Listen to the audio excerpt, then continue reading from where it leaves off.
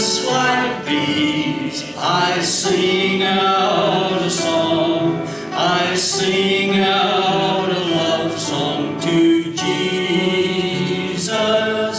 In moments like these, I lift up my hands.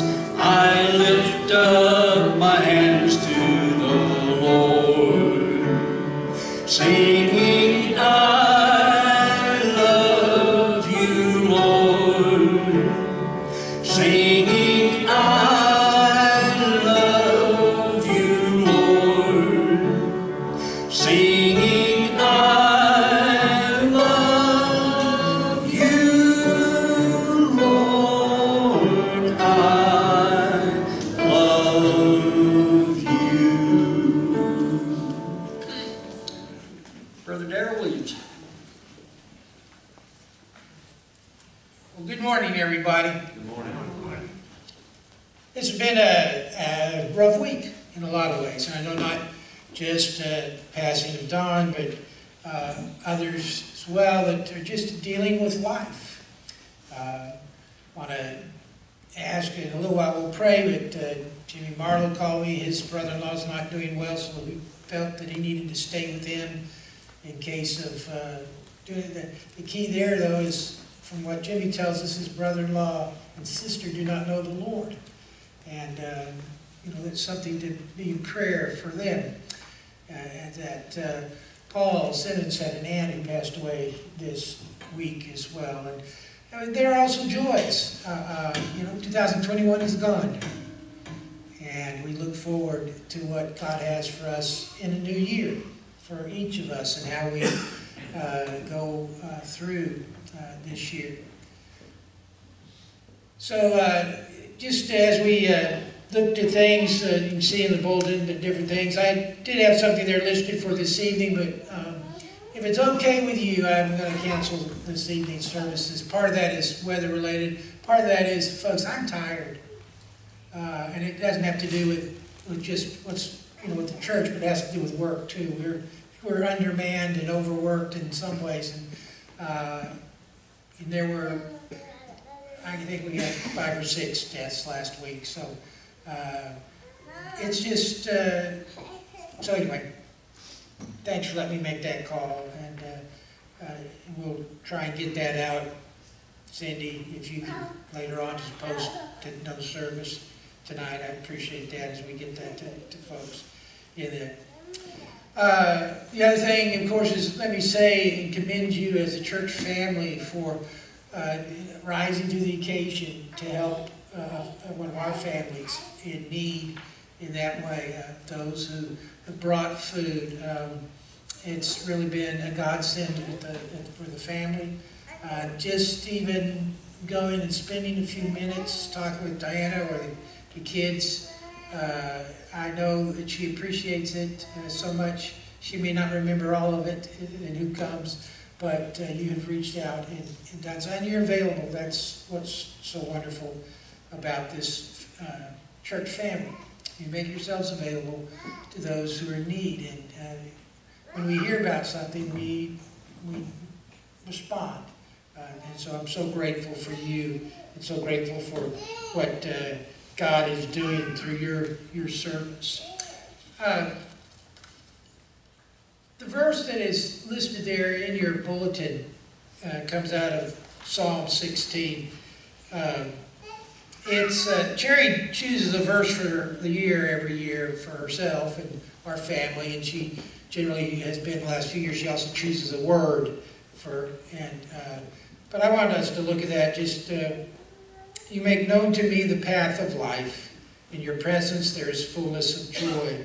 At your right hand are pleasures forevermore. The word for our family for this year is joy, and so we're looking forward to that, and not just, you know, it's not just happiness, as you know, it's joy, and part of that is the joy of knowing Jesus as our Savior. And I hope that's where you find your joy too, in the midst of difficult times in that. But again, thank you all for who you are and for your faithfulness to Harmony Baptist Church. You're faithfulness to God. Let's just go to the Lord in prayer right now.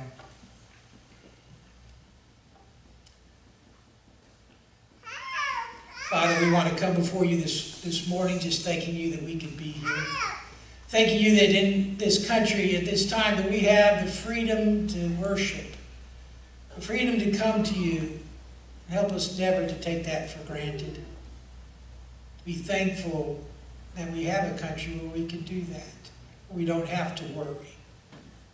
I pray, Lord, that you will continue to work in and through our church members as we care for one another. And not only for the members of our church, Lord, but as you give us opportunity to look for and care for those who are in need, wherever we might find them. I ask, Lord, that you just show us where we can be a part of service to others. Help us not only to love you, but to love those, our neighbors. We do want to lift up to you as well, Lord, in prayer and supplication and with thanksgiving, the Darden family, as they go through this and cope. Many of us understand and know what they're going through. And so we just ask your touch of comfort and peace. We also, Lord, want to lift up to you those in our midst who are dealing with sickness. We're glad that Miss Elaine Pinner is home from the hospital. We just pray that you'll continue to bless her, be with Jimmy Marlowe and his family. I think also of Jimmy Sawyer and his family too, Lord, that you will show just how much you care. And there are others. Each of us knows folks that need a touch from you. By the way, this day, this time, even now, be a time of worship, a time of praise, a time of thanksgiving, a time to know that we are in your presence even now as your children. For we have gathered in your name, and your promises that you will be there when we do so. I mean, you're here anyway, Lord, but there's a sense that you are present when your children gather. And so we know you're here with us now. We thank you for the Holy Spirit. We thank you for your love. And dear Father, bless our time together. In Jesus' name, amen.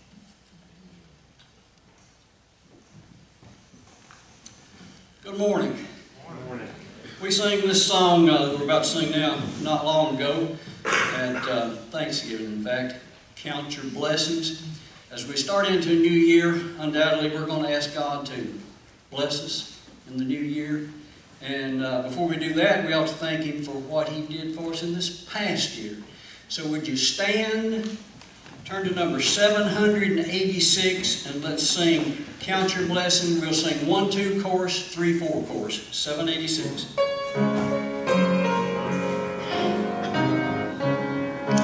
When upon life's billows you are tempest-tossed, when you are discouraged thinking all is lost, count your many blessings, name them one by one, and it will surprise you what the Lord hath done. Are you ever burdened with a load of care? Does the cross seem heavy you are called to bear? Count your many blessings, every doubt will fly, and you will be singing as the days go by. Count your blessings, name them one by one. Count your blessings, see what God hath done. Count your blessings, name them one by one. Count your many blessings, see what God hath done. When you look at others with their lands and gold, think that Christ has promised you His wealth untold. Count your many blessings money cannot buy. Your reward in heaven or your home on high. So amid the conflict, whether great or small, do not be discouraged, God is over all. Count your many blessings, angels will attend. Help and comfort give you to your journey's end. Count your blessings, name them one by one. Count your blessings, see what God hath done. Count your blessings, name them one by one. Count your many blessings, see what God hath done. We will receive the first offering of the new year this morning. The plates are here in front and over by the door. Good to see Tim and Darlene back. I think they had vacation in Florida maybe.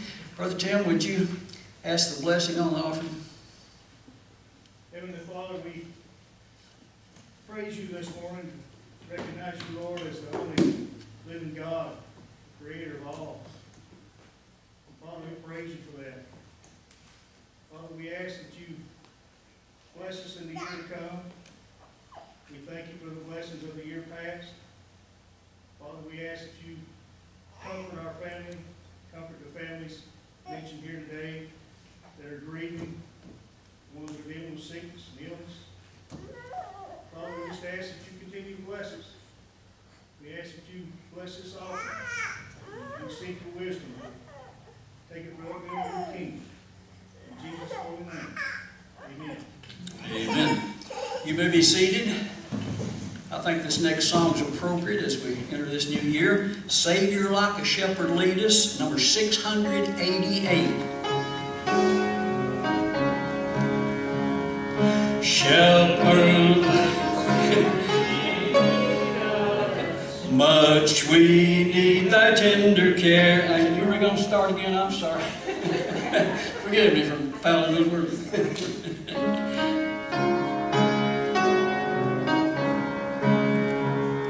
Savior, like a shepherd, lead us.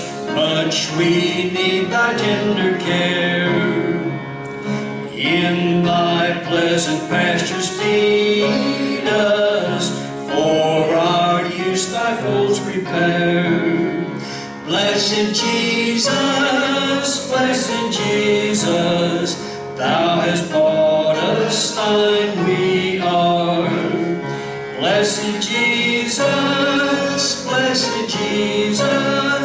thou hast bought us, thine we are. We are thine, do thou befriend us, be the guardian of our way. Keep thy flock from sin, defend us, seek us when we go astray. Blessed Jesus, hear us when we pray. Blessed Jesus, hear us when we pray. Thou hast promised to receive us, poor and sinful though we be. Thou hast mercy to relieve us, grace to cleanse and power to free. Blessed Jesus, early let us turn to thee. Blessed Jesus,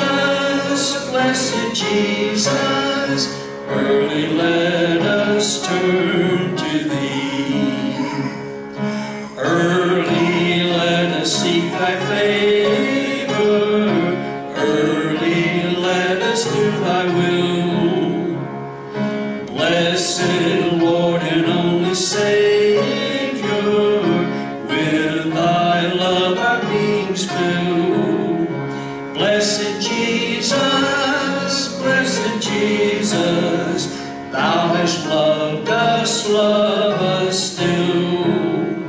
Blessed Jesus, blessed Jesus, thou hast loved us, love us still.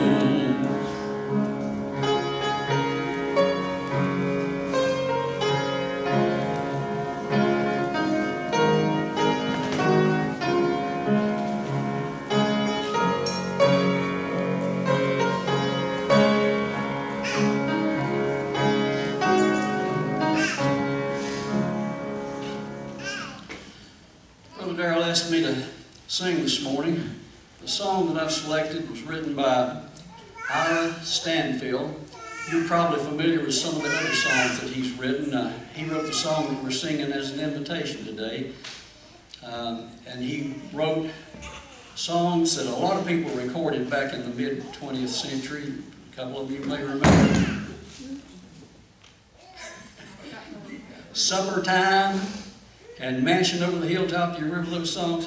This song that I'm going to sing is I Know Who Holds Tomorrow. And the central theme of it is that we don't know what the future holds, but we know who holds the future. And I think that applies especially to me as we go into this new year. I don't mean to sound morbid, but just being realistic. At my age, I may not make it through this new year. God can bring me through it if He chooses to, but if He doesn't, I want to take this opportunity to praise Him right now for the 78 plus years that I've lived here on earth. I've had less pain and trouble than an awful lot of people, lived comfortably, have a good family, and all of us, if you stop to think about it, we live better than royalty, the richest people on earth, prior to 150 years ago. They didn't have air conditioning, hot and cold running water, and all the conveniences that electricity and electronics can bring to us. And we, during my lifetime and yours, have had freedom to worship as we see fit here in this country. And it's hard to realize, but a lot of people in the world have not had that. They've been very suppressed in expressing their religious views and in attending church and that kind of thing. This is I Know Who Holds Tomorrow.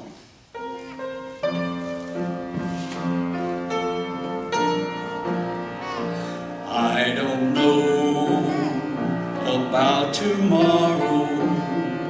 I just live from day to day. I don't borrow from His sunshine, for His skies may turn to gray. I don't worry o'er the future, for I know what Jesus said.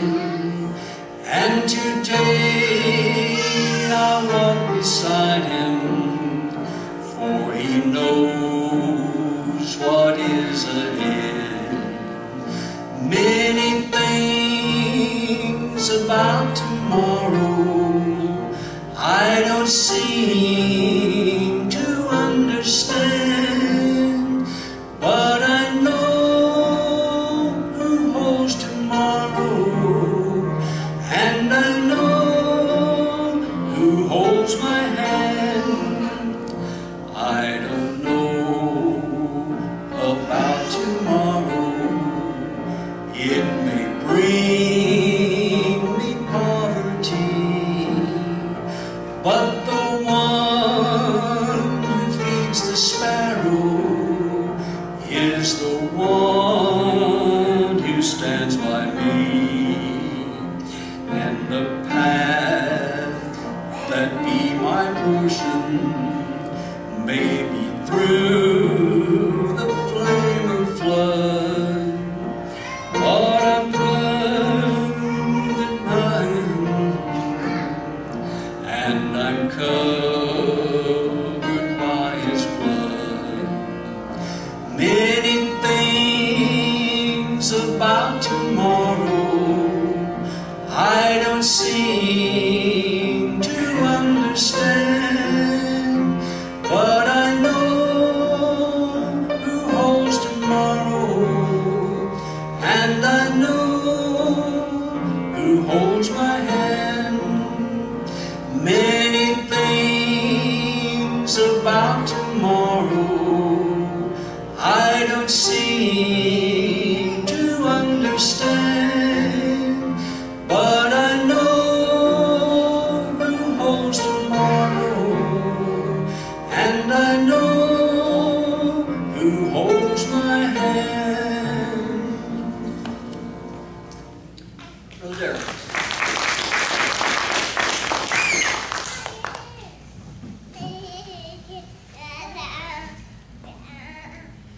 And thank you, Ray and Janie, for sharing your gifts with us, leading us, choosing hymns for us to sing.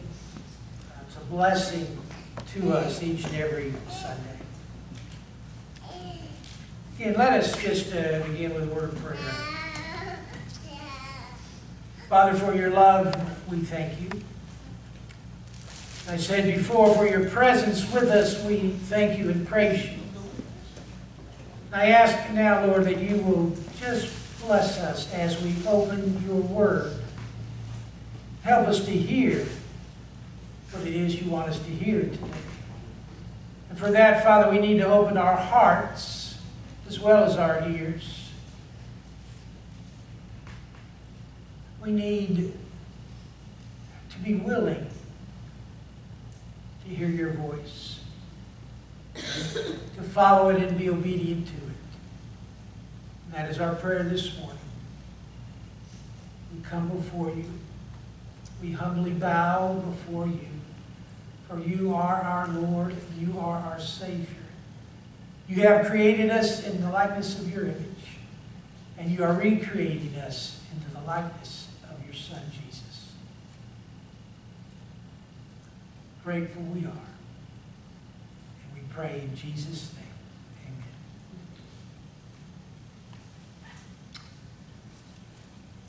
As events unfolded this week, it brought back to me a memory of, I guess, I was about 13 or 14. Often when I tell you stories, I use we rather than I, but that's because I have a twin brother. And so often when I tell the story, we were both there, so I just over the years say we. So we were going with my mom to mail something at the post office on a Saturday afternoon. And so we pulled into the post office and parked, and Mom went inside, and whatever she had to do, we just sat there. We watched, and we saw an ambulance come and pull down the street right next to the post office. And the only thing down that street was an apartment complex. And our pastor from our church, he lived in that apartment complex. And then I saw an Orange City policeman patrol car go down that road. So when Mom got back in, we told her, hey, you know, kids, we saw an ambulance. And we saw a cop car, you know. It's like, I wonder what's going on. And this is what I said. I said, I tell you, tomorrow I'm going to ask the preacher. His name was Max Armitage. I said, I'm going to ask the preacher what happened. Because, I mean, you know, the ambulance going anywhere, you want to know. Kid, you want to know what happened. I mean, you know, emergency was on, and on Adam 12, you know, they were on TV. We watched those things. And so we did. And later on, though, that evening, my dad got a phone call. And we found out that the ambulance was there for our pastor. And he had decided that he was going to go swimming that day in the pool. Hadn't done it all year. It was in July, but hadn't done it. And went by himself. And he hit his head some way, somehow, and he drowned. And, you know, that summer, by the way, I'd had a good friend. In just a few weeks, I'd had a girl that we'd gone to school with since kindergarten. Her dad died. I had a friend from junior high school who was hit by a car and he was killed. And then my pastor died. And I remember going to church that Sunday. There was only one little parking lot, and most everybody, when they entered at the end of the educational building, and you went to Sunday school then. But what struck me on that Sunday morning as a young teenager was the red-rimmed eyes. And because some people didn't find out till that morning. And we didn't know. And as a kid, I was like, what are we going to do? I don't remember anything about that day. In church, in the service, or what happened. I don't. But I do know that people mourned and they cried. They were a part of a family that cared. Max was a lovable guy. The week before he died, he set up his funeral arrangements. Got them all taken care of. And so it reminded me, the situation with Don this week, of that for our church. What I knew was that our church was different after that. And we called a pastor after that who helped us to grow, and was a wonderful pastor. When I thought about and heard about Don's death, I thought about some scriptures that came to mind. Just want to share a couple with you. One was this. It comes out of 2 Samuel 3:38. And it's David who speaks these words. And what has happened is that a man named Abner, General Abner, who had been Saul's general. David had been king in Judah for 3 years, and they'd been fighting. Saul was dead, but they'd been fighting in some ways over who would be king. And Abner had come to David and left. David let him go. He didn't try and kill him or anything. But David's nephews treacherously killed Abner. And he said this, he said, "You must know that a great leader has fallen in Israel today." I thought about Don. I thought about what he had given in service to this church while I've been your pastor. Knowing that that was not out of character at all, that he'd been giving his service to the Lord and to churches ever since God called him, and he responded in faith. I also thought of 1 Thessalonians 4:13, which says, "We do not want you to be misinformed, brothers and sisters, concerning those who are asleep, so that you will not grieve like the rest, which have no hope." And another verse that I remember the first time I heard it, I thought, is that really in the Bible? Psalms 116:15, which is our verse I want to look at today. Let me read to you from a couple different translations of that verse, Psalm 116:15. New King James says, "Precious in the sight of the Lord is the death of his saints." NIV says, "Precious in the sight of the Lord is the death of his faithful servants." New Living Translation says, "The Lord cares deeply when his loved ones die." New American says, "Precious in the sight of the Lord is the death of his godly ones." And the Christian Standard Bible says, "The death of his faithful ones is valuable in the Lord's sight." This verse is at once beautiful and startling. It provides a measure of comfort and assurance. Precious in the sight of the Lord is the death of his saints. And that's good to hear. But there's also something unsettling at the same time. It says precious is death. The death of one of God's saints. The word precious means valuable or costly. And the ancients would have used the term like we do to describe a precious gem or a fine work of art. Something that was costly. And we understand the costly part because passing of a loved one comes at a heavy price. And of course, you know I'm not talking about dollars and cents, but about the toll of tears and grief and heartache. And all of us pay a price in that, in terms of long days or sleepless nights, and what takes place in the life of a person as they come to the end of their life. That heaviness you feel, it does reflect a sense of loss. And that's okay. It is right and proper to feel that way. I didn't know when I walked into that church so many years ago what I would see. I just really had no concept. First person I saw was Lou Tarbutton. She was the secretary at church. And so I worked with our pastor quite a bit, typing things, you know, being there during the day, talking to whatever. You know, sometimes folk want to talk like there's something wrong with our faith if we express the pain and loss that we experience. They talk like real faith doesn't shed tears or feel grief. And that's nonsense. The Bible tells us that Jesus wept at the grave of his friend Lazarus. And surely no one can question the depth of Jesus' faith or his understanding of heaven's purposes. He wept, and so do we. But we grieve as those who have hope, not as those who have no hope. As Paul said when he was talking about Christ coming again in his first letter in 1 Thessalonians 4. I read that verse earlier. We do not want you to be misinformed, brothers and sisters, concerning those who are asleep, those who have died. That's what he's saying. So that you will not grieve like the rest. Some translations say like the pagans. Because as Christians, we grieve in a different way. Why? Because we do have hope. We have hope in a Savior and hope in a God who loves us and cares for us.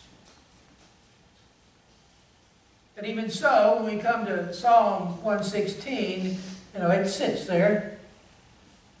Precious in the sight of the Lord is the death of his saints.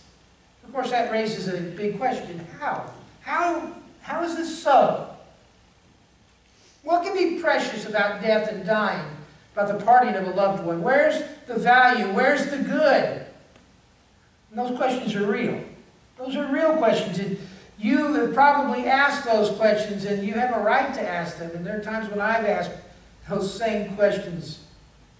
But before I attempt to answer, I must point one important thing out about this verse. This verse is not universal. It does not claim to apply to every death or to every person. It's very clear when it says, precious in the sight of the Lord is the death of his saints. The death of his saints. He made it very clear that not everyone should look forward to death. Later on, write this down. I didn't give you a note page, but write this down anyway. John chapter 5. You can start with verse 24, but just write it down. You don't need to go there right now, but John chapter 5, start with verse 24 and read to the end. If you have a red letter edition, all of it's in red. It's Jesus talking. And he says this, I tell you the truth. And he was talking to religious leaders, those who should have known who he was. And he will talk about the testimony that was John the Baptist's testimony about him. And he talked to them about the testimony that was God's testimony about him. And he talked to him that Moses even testified, and the great works and miracles that he was doing was a testimony to who he was. And yet they did not believe, would not believe in him. But he said this, I tell you the truth, whoever has my word and believes him who sent me has eternal life and will not be condemned. He is crossed over from death to life. I tell you the truth, a time is coming and has now come when the dead will hear the voice of the Son of God, and those who hear will live. The psalm speaks only of the death of his saints. As you know, saints aren't angels or perfect people or rare heroes of the church. A saint is one who belongs to God through faith in Christ Jesus. Those are the ones whose death are precious in the sight of God. Now, while we view death as the enemy, God sees it from another view. And how can God view the death of someone as precious? Well, let's look at it a little bit from God's point of view if we can. See death from the other side. You know, there's some things that look different from the other side. Have you ever looked at the backside of a rug, a woven rug, or even one that's been strips of fabrics and, tied off? The front sure doesn't look like the back. We see it from a different side, and when we see it from a different side, we can often see the difference. I went on a mission trip to Ecuador one time, and we flew in, got in, stayed at this place, and woke up the next morning. They briefed us a little bit about what we were going to do, got on the buses, and headed up into the Andes. And it was cloudy and it was dreary, and we just hoped that the buses knew where they were going and would stay on the road. I mean, the roads weren't really wide, but we just went up. Eventually, though, we got to a place when we were above the clouds, and our surroundings took on a whole new. Just what we saw was just so different. Because as we stood there, we took a break, we stood there and we looked out, and all you could see was a sea of white clouds. But sticking out of these white clouds were mountain peaks. They looked like little islands all over the place. Well, not even little, big islands. And it gave us a different perspective than what we had as we went up, a different view from the other side. And heaven is like that. The little girl was staring into the starry night sky with her dad, and she said, "Oh, Daddy, if the wrong side of heaven is so beautiful, what does the right side look like?" Precious in the sight of the Lord is the death of His saints. From this side, death is a time of sorrow and of loss, of defeat and separation. From the other side, it's a time of release, of reward, of reunion and rest. It is release. Too many times we think of death as coming to destroy everything for that which we've lived. But instead we should picture death as coming to save those we love. Many people think that death is the end. We should think of death as the beginning of a more abundant life. An 88-year-old lady sat down with me this week, and she asked this question: what do you think happens when you die? I mean, what happens right after? They tell her there's a good book Edwin Lutzer wrote, and it's called 1 Minute After You Die. But I shared with her what the Bible has to say. I said, you'll be with God if you're one of His. Paul said it in 2 Corinthians 5, absent from the body, present with the Lord. And he actually was saying, which would be better for me in this? See, often when one dies, we think of losing when it should be a thought of gain. We think of parting instead of arrival. Death here on earth is the opening of the gate to eternity.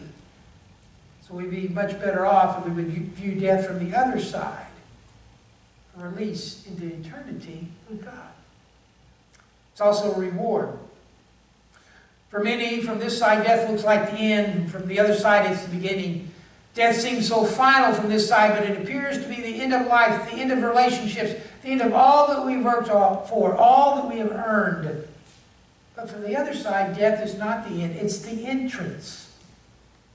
It's not a goal, it's a gateway. It's the beginning of a bright new life, eternal for the believer in Christ Jesus. Eternal life with Him.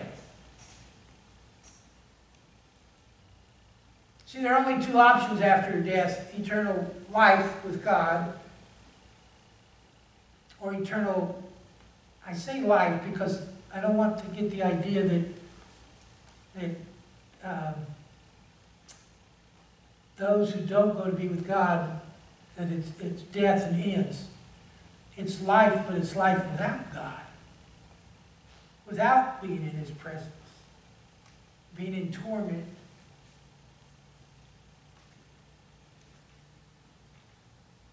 It's the beginning of a bright new life.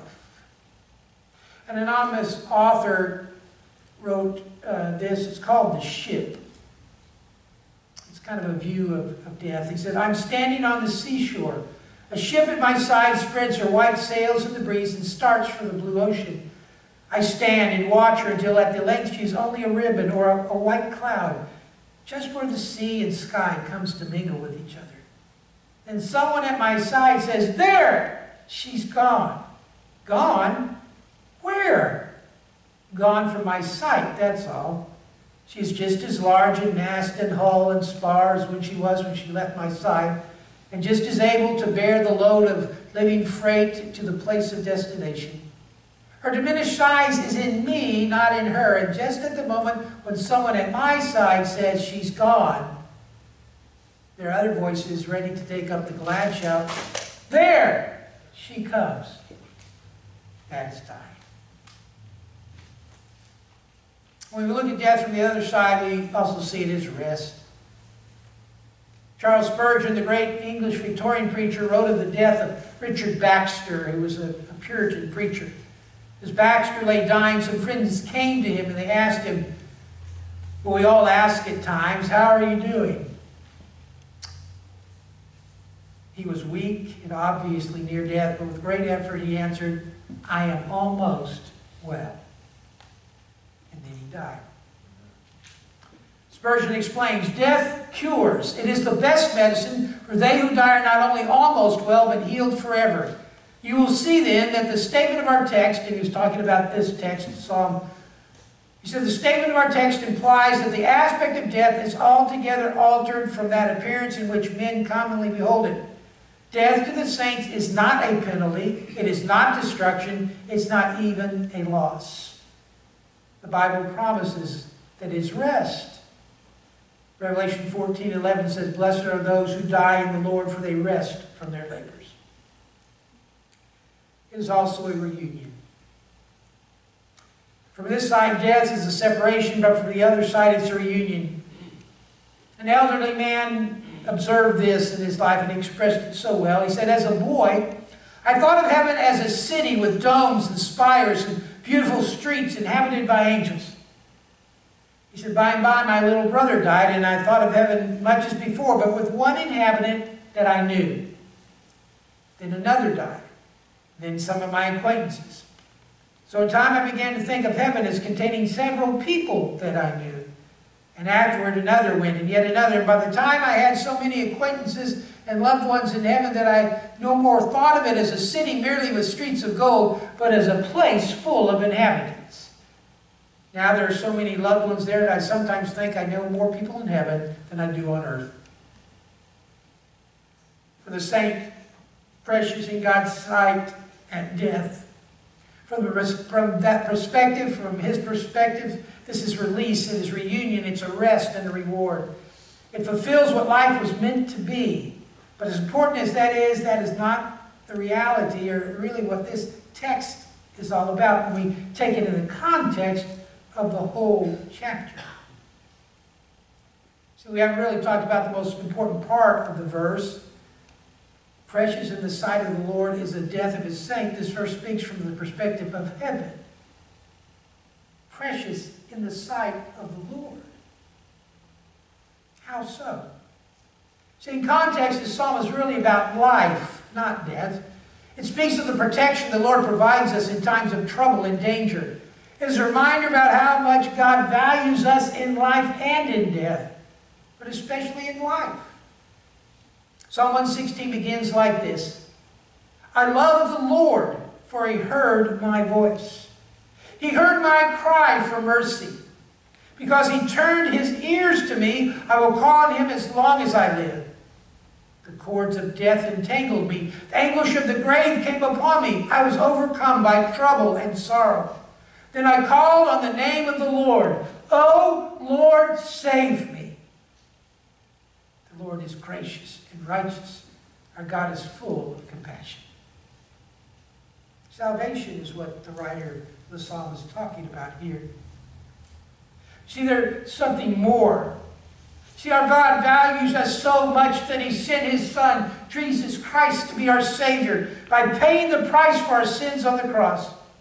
Regardless of who we are or where we live or what we have or what we've done, he offers us the free gift of forgiveness and life everlasting through faith in Jesus Christ.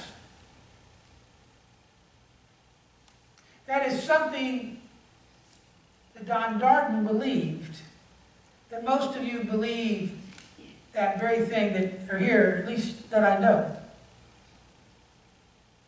Don claimed that promise for his own years ago. Many of you have done that as well. You are children of God. Through all the ups and downs of life, through struggles and battles, we can continue to cling to the hope that is ours because we matter to God. And because we matter to God, we should also live in a way that God matters to us.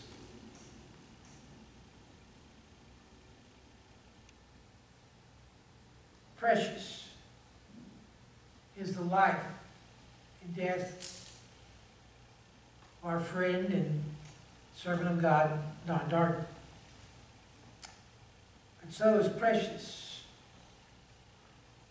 your life in God's sight, even now.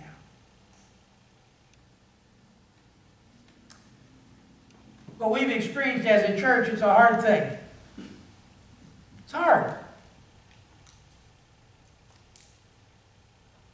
When I woke up Saturday, I expected to see my pastor Sunday in church when I was young. We all miss right now seeing Don and Diana here because they would be here. We mourn because we love and care, and that is as it should be. It is a way that God made us. He made us for relationships. And because we have relationships, when any time a relationship ends, whatever way it ends, there is sorrow and there is grief, and He made us that way.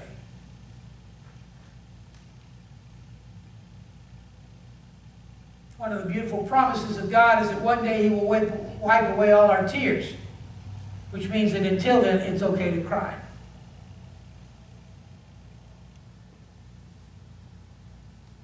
And our tears should be tinted with a shimmer of hope.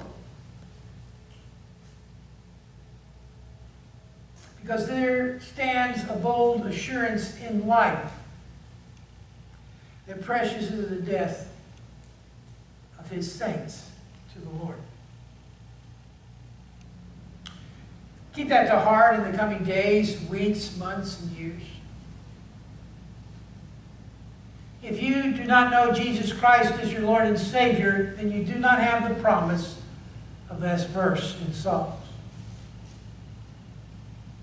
You do not have the promise that you have everlasting life. Life for eternity.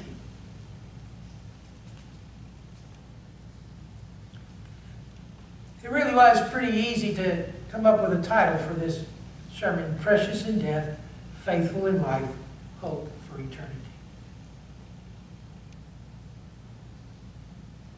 That should be, if you will, an epitaph for every child of God.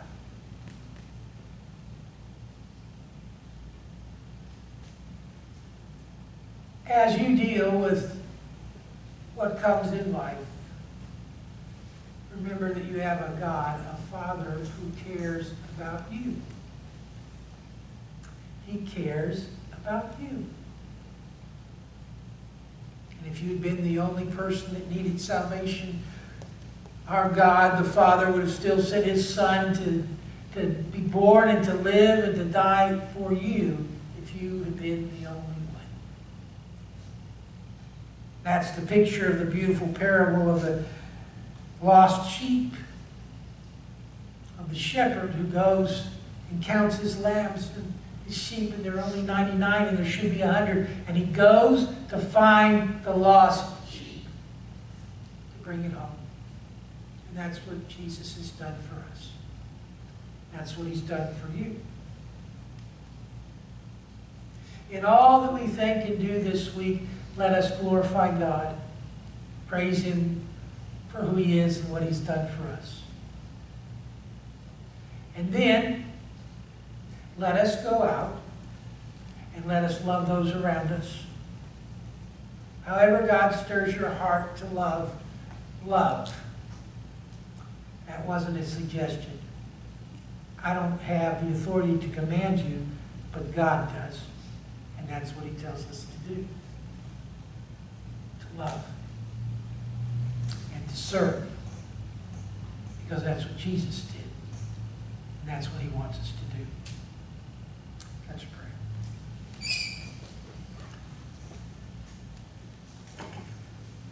pray. Father, how good it is for us to see in the Bible, your word, the authority that it has over us because we believe and then we yield to that authority. And we see in your word how much you care and what you've done. And so let us rest in that care. Wherever we might be in our journey of life, wherever we might be in our travels, wherever we might be, let us rest in you,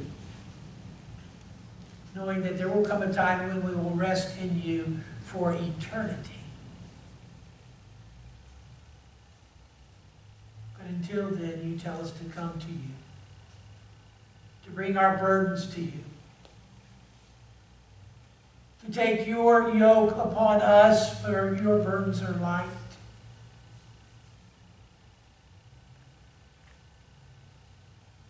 To receive you as our Lord and Savior, to live for you as our Lord and Savior. I pray that whatever you spoke to us this morning, that our hearts have been opened to hear. And then you will make our hearts respond joyfully to what it is you call us to do. Thank you for this family of faith. More importantly, thank you for Jesus.